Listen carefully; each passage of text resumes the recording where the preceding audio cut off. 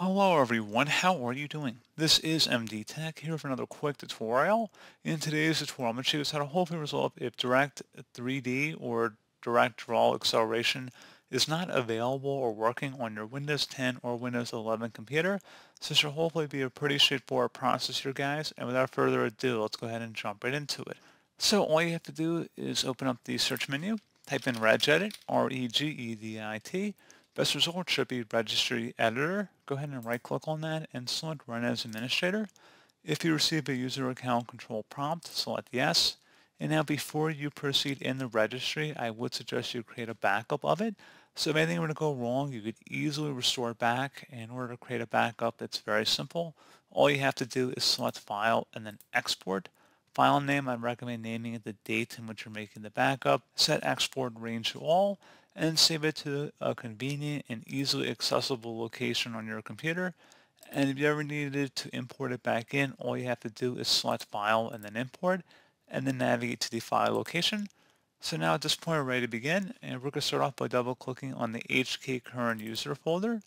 Do the same thing now for the software folder. And now go to Microsoft and double click on that. So underneath Microsoft, you want to look for a folder that says Avalon.graphics right here. And just go ahead and now on the right panel, right click in a blank area, select New and select the word 32-bit value. Name this Disable and then capital HWA acceleration. So the A in acceleration is capitalized here. So disable HW acceleration, capital D in disable, HWA, and then acceleration basically, so the A in acceleration is capitalized, and hit enter. So a value of 0 in here, if you double click on it, will indicate that hardware acceleration is enabled. If you delete the 0 and type in a numerical value of 1, that will disable hardware acceleration. So make your selection, and then you would select OK.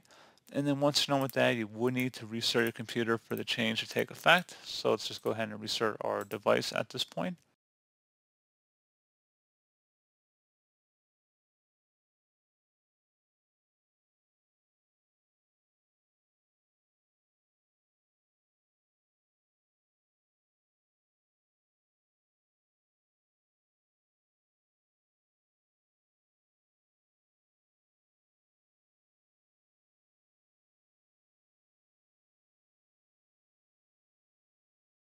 Something else you want to do here as well is open up the search menu, type in Windows Features. Best match, you'll come back with Turn Windows Features On or Off. Go ahead and open that up.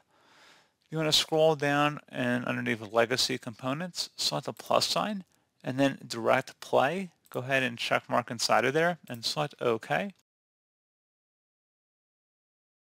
And then once that's done, go ahead and close out of here and restart your computer.